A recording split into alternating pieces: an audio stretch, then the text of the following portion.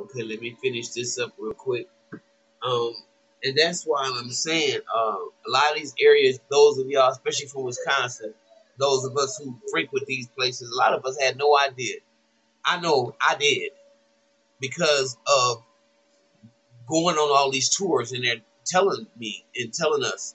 So if you haven't had a chance to take one, it's very interesting when you find out how actually it's pretty much celebrated. And I wonder how it would be if all these gangsters were of a different hue. Would you be celebrating the area and making bed and breakfasts? And how would you receive the history of the place? Hayward, south of Hayward near Carteret, a 1925 stone and lodge house was Al Capone's summer home on Cranberry Lake, to which hydroplanes flew whiskey from Canada. It has a machine gun turret and an 8-car garage, which was built for a weary of comfort. Two mahogany spiral staircases lead to a corner bedroom along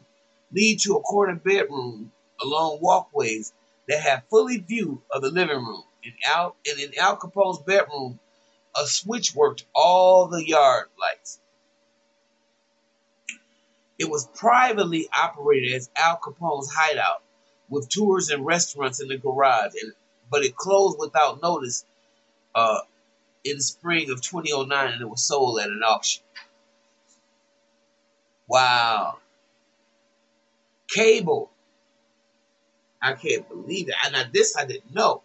Just east of the town in 1927, a resort on Lake Namikagon is rooted in the Prohibition era notoriety, although not through gangsters. It was built by wealthy Chicago businessman Jacob Loeb as a retreat after the sensational 1924 trial of his teenage nephew, Richard Loeb, who was convicted with friend Nathan Leopold of murdering a young boy for the thrill of it. It was Jacob Loeb who paid celebrated lawyer Clarence Darrow to save his nephew from the electric chair, which of course he did. Today, it's called Gamish, USA, for the famous Bavarian ski resort, and its lodge and cabins have a medieval hunting lodge motif. Lodge rooms and the restaurant have great views of Lake Namikagon, not Lake Namamin. Don't mistake it for that. Hurley, Wisconsin. Oshkosh. I mean, it's really interesting. Madison. The interior and exterior of the state capitol building stood in for the FBI headquarters, with Billy Crudup playing J. Edgar Hoover. Free tours are given daily. So basically, Milwaukee has a historical society, and it's on a building on Old World 3rd Street in Milwaukee, a former bank. It was converted back into a bank by film crews. The interior scenes of the Greencastle robbery were shot there. So there's a lot of places here in Milwaukee that they use. Lake Delton, which is a place where I had a little summer property at one time. The grounds of Ishnala Restaurant, a 1953 restaurant on Mirror Lake. I love fishing on Mirror Lake. Includes parts of a 1909 log home that were used by film crews.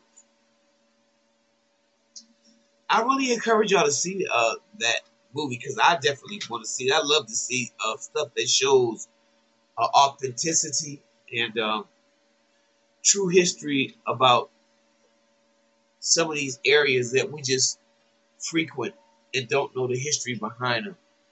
Like me reading now about a lot of these towns in the South that are underground, where white people drown black people out and built cities and over there and built lakes, in fact, over their towns.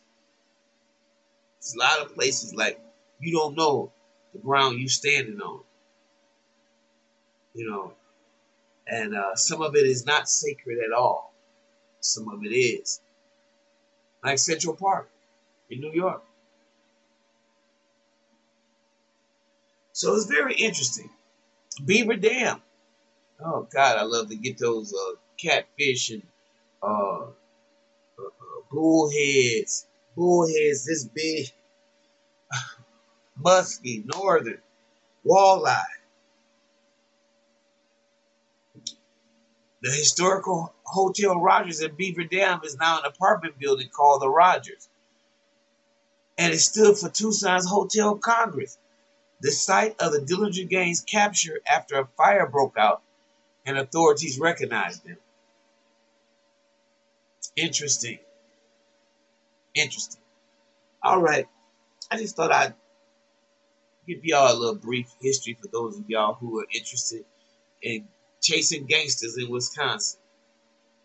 Because it sure is a little bit celebrated compared to if this was a bunch of black gangsters. All right, y'all. I'll see you in the next one.